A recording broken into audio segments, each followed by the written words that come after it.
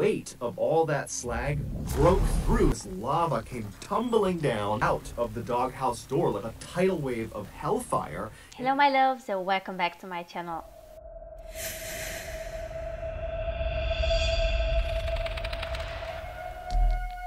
In the spring of 2017, Antonio Navarrete was on top of the world. Just a year earlier, the 21-year-old Florida resident had met the love of his life, a young woman named Daisy Martinez.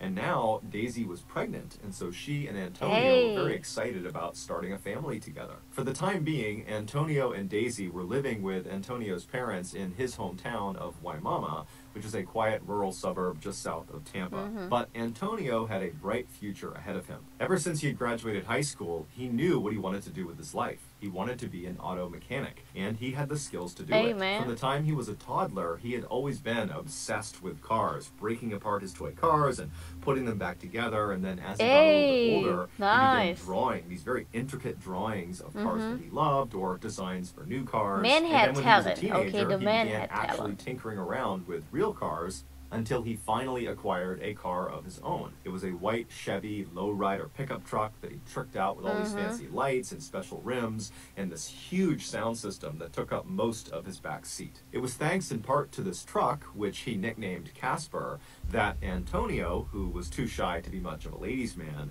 met up with Daisy in the first place. Antonio had driven Casper to a local car meetup for other car enthusiasts, where you could basically kind of like, you know, the Fast and Furious type of thing, you know, with Dominic Toretto and everything, or enhance their vehicles. And so while Antonio was there, he was walking around when he saw on the far side of this meetup there was this unbelievably beautiful young woman, and he found himself just staring at her. He couldn't help it. And this young woman, who was Daisy, she eventually would look up and she would smile at him, and the rest, as they say, was history. It's just, 6 bro, months later, I love not this long so after much. Daisy I love had when they moved say in that. with Antonio at his parents' house, and the couple had announced to their delighted families that they were going to have a baby, Antonio got yet another good piece of news. He'd landed a good job with a company that did maintenance work for Tampa Electric Company's Big Bend power plant, which is located in Apollo, Florida, which was about 10 miles to the east of Antonio's parents' home. Now, this was not Antonio's dream job. He still very much wanted to eventually become an auto mechanic,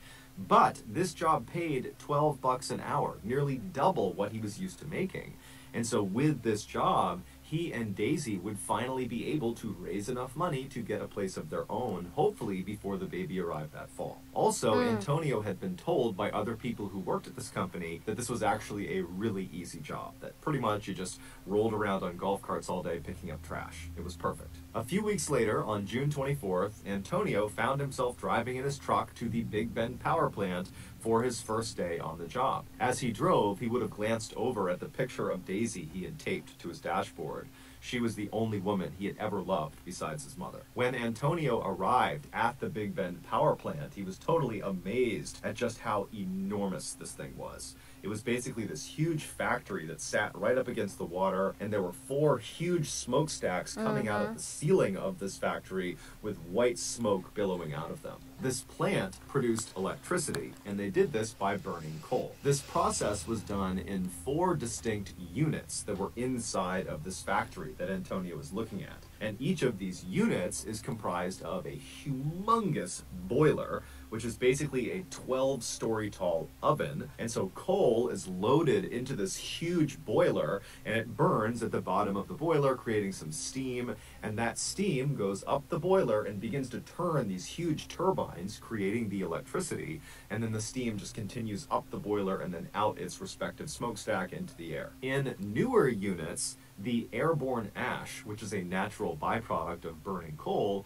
is captured inside of the boiler. But at Big Bend, 3 of their 4 units were built in the 1970s, so they were older models, and they did not capture the airborne ash inside the boilers. Instead, the ash would get heated up so much that it would melt and turn into a substance called slag, which basically is molten lava, like the stuff that comes out of volcanoes. That's what slag is. And so as this slag kind of builds up inside of the boiler, it would go through this man-sized hole at the very bottom of the boiler, and right below that hole is this 30-foot tall water tank called a cooling tank, and this red-hot slag, it basically dumps down into that water, which cools it off, turning it into these kind of glassy rocks. And then they settle at the bottom of this 30-foot cooling tank, and at the bottom of the cooling tank is this grinding mechanism that pulls these hardened, cooled off little boulders of slag into it, and it crushes them up and spits them out on the other side as little tiny bits of slag chips. And then these chips get sold for use in everything from sandpaper to roofing shingles. So after Antonio had spent several minutes just admiring this gargantuan building he would be working in, he gathered up his things, he hopped out of his truck, and he headed toward the front doors. That day, and the next couple of days, were very uneventful for Antonio. He basically just sat in a break room and watched videos about safety and training,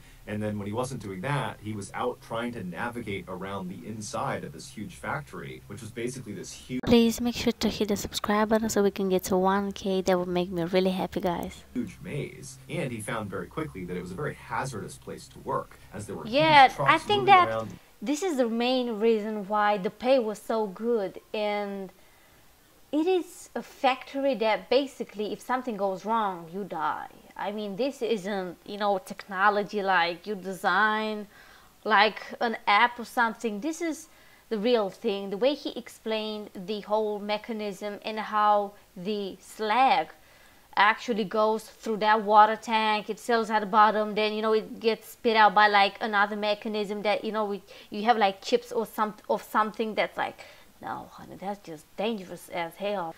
Inside of it, it was super loud, and there was just heavy machinery operating. Oh yeah, constantly loud. I all forgot around about you. that. But after several days of just kind of walking around and asking people what things were, Antonio felt like he had a pretty good handle on the layout and also on what his job would entail. On Thursday, June 29th, so just 4 days into doing this new job, Antonio woke up in his parents' house in a really good mood because the next day, that Friday, Daisy was going in for an ultrasound and they were going to find out whether their baby was a boy or a girl. And he was very excited about this. And so Antonio came downstairs, he grabbed a quick bite to eat, and then he kissed Daisy on the cheek, and he headed outside into his truck and began the commute to work. A few hours later, Antonio's mother was in the grocery store when she pulled her phone out of her purse, and she noticed Antonio had called her and she missed it, but he had left a voicemail. And so she played the voicemail and then put the phone to her ear.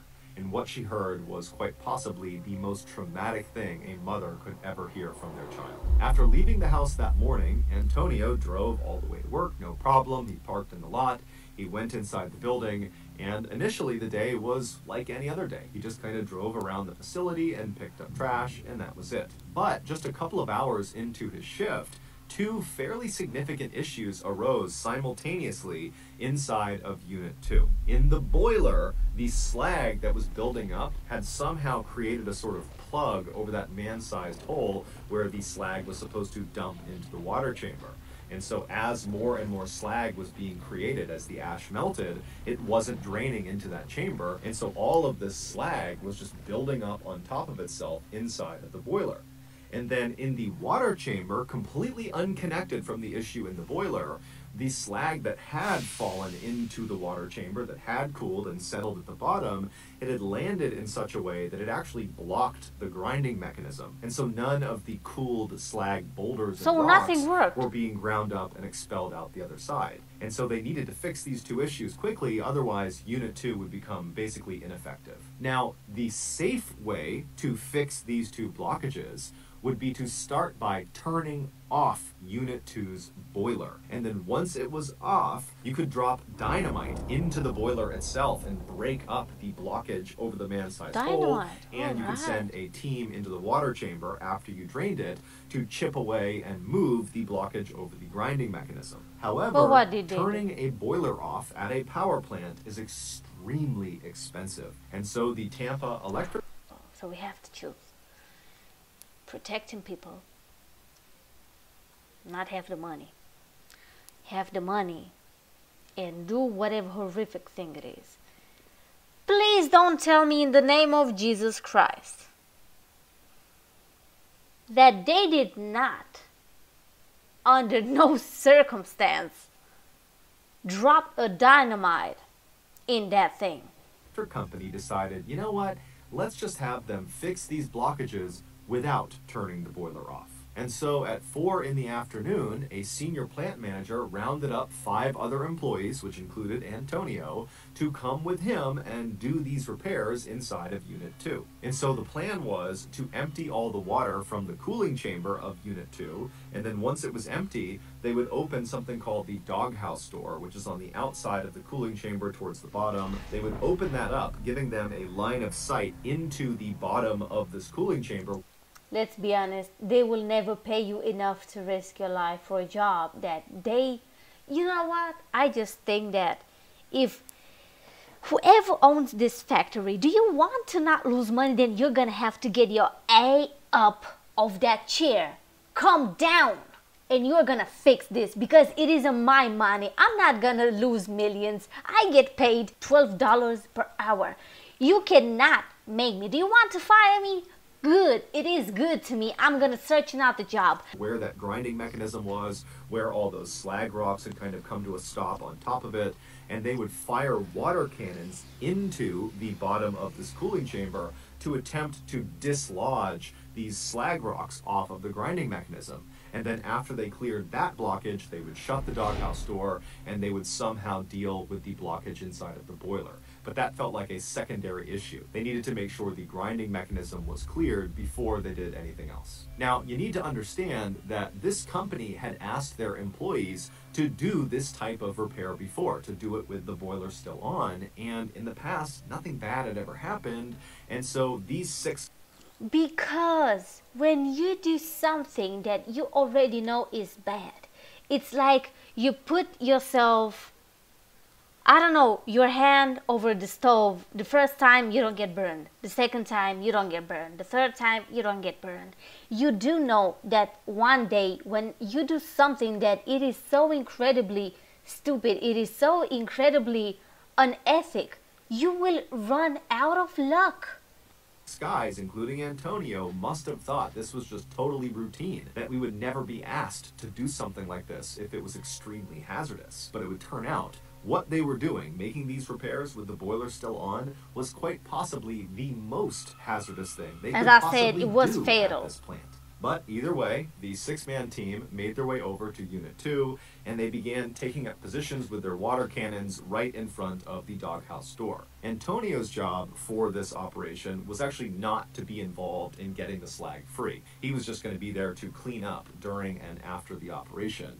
And so he stood kind of in front of the doghouse door, but maybe 10 or 15 feet back, just kind of standing back, watching the other guys do their jobs. Now, you need to understand the scale of the machinery in front of Antonio and these other men. You have the water chamber, it was which is huge. You're right. It was as huge as it huge can get. And then above the water chamber I don't understand is the 12-story tall boiler that is still on. So there's coal actively burning inside of it. There's red hot slag, so like lava, just kind of tumbling around inside of it. And the steam inside of this boiler is well over 1,000 degrees Fahrenheit. And so they are dwarfed by this totally dangerous piece of machinery. But eventually, their operation begins. The senior plant manager has the water chamber drained, and then after it's empty, they open the doghouse door, and Antonio watched as the other 5 men took turns with their water cannons, firing them through the store at the big slag rocks that are sitting on top of the grinding mechanism. And it wasn't really working that well, but they were starting to make some progress. And Antonio likely was just kind of getting bored waiting for this to be over because there really wasn't much for him to do. There wasn't much cleanup. And then as he's standing there, something horrible happened. Because the boiler had been left on, all that ash was still getting melted and turned into slag. And the slag was not being drained because that plug had formed over the man's Please don't tell me that it was coming like on top. All the slag that's building up, like it's getting heavier and heavier and heavier. And about 20 minutes into their cleanup operation, the weight of all that slag broke through that plug, immediately creating an opening where all this red hot slag, this lava, came tumbling down. It rebounded on the back end of the empty water tank and shot out of the doghouse door like a tidal wave of hellfire. And in seconds, thousands of gallons of this lava-like substance was all over all 6 men. It was like a wave going over them, and then after the slag hits the ground, they were all standing in 6 inches of basically lava that stretched in 40 feet in any direction. Now, unlike trying to run in, let's say, mud or deep water where you're just kind of moving slowly, every step you take in this slag, basically your foot melts into the slag. So with every step, your shoe melts, then your skin melts, then your bones melt into this substance. And so all these men, after immediately being hit with this stuff and catching on fire, literally, they likely tried to start running, but it was like their bodies were slowly consumed by this slag feet first. And so Antonio tried to run like the rest of them, but he couldn't go anywhere, and he fell onto the slag. So he's laying on his side, and as he's melting and burning to death, he reaches into his pants pocket with his free hand, and he pulls his phone out, and he calls his mother. She doesn't pick up, and so he leaves her a voicemail, and all he says is, "Mom, Mom, I'm burning. Please call the cops. Please, Mom." And in the background of this voicemail, all you hear is the hissing sound of the steam and slag pouring out of the boiler. In total, 5 of the 6 men that were a part of this repair operation would be killed from this tidal wave of slag. Antonio would be one of them. Tampa Electric would end up paying out a settlement to each of the families of the deceased. This is way too much, you know what I mean? It is way too much, because none of them deserve this fate. Just because a company wouldn't win millions of dollars. It's like, no. So if you've enjoyed my reaction, please give it a big thumbs up, comment down below, and subscribe so you can be a part of our community. And I will see you in my next video. Bye bye.